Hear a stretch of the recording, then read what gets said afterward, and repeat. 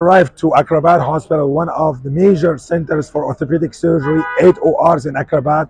And unfortunately, as we were just checking on the children and the patients inside the hospital, we experienced an earthquake, 6.3 on Richter. That's what we heard as from nearby town. We are waiting for patients now to come because some other buildings collapsed in the area. Unfortunately, many children had to come out of their rooms because of fear.